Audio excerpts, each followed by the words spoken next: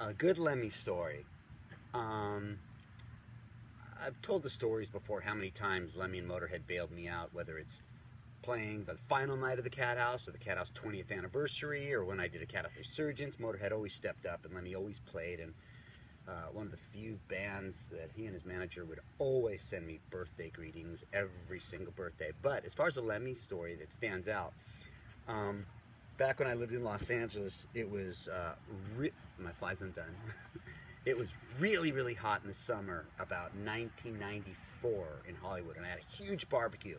I mean, the guys from Slayer were there, Suicidal Tendencies, Rob Zombie, Gilby, even Mark McGrath from Sugar Ray was there, Rob Halford. It was cool. So, anyways, barbecue's going on, and Lemmy walks in. He's got his jean jacket on, no shirt, cowboy boots, and denim shorts that were about the width of a belt. I mean, they were half of the size of a pair of Daisy Dukes. They were like this high. And he walked in here with these really, really tight denim shorts on, but it was Lemmy, so like nobody said, look what Lemmy's, no, I think people did say, look at what Lemmy's wearing, but nobody commented because it's Lemmy, and he almost made it look cool, even with the black cowboy boots.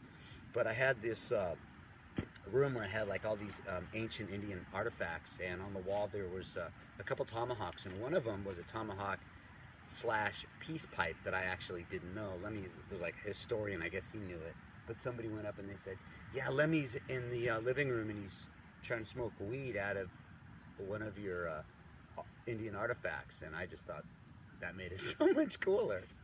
So that was kind of a funny memory of Lemmy smoking weed out of my Indian tomahawk, wearing really tight denim shorts. Oh, and everybody was getting pushed in the pool, and Lemmy said, hey, make sure I don't get pushed in the pool. That was a bad Lemmy imitation, by the way. Make sure I don't get pushed in the pool because I got me in my front pocket. And I'm not going to tell you exactly what it was, but it wasn't tea.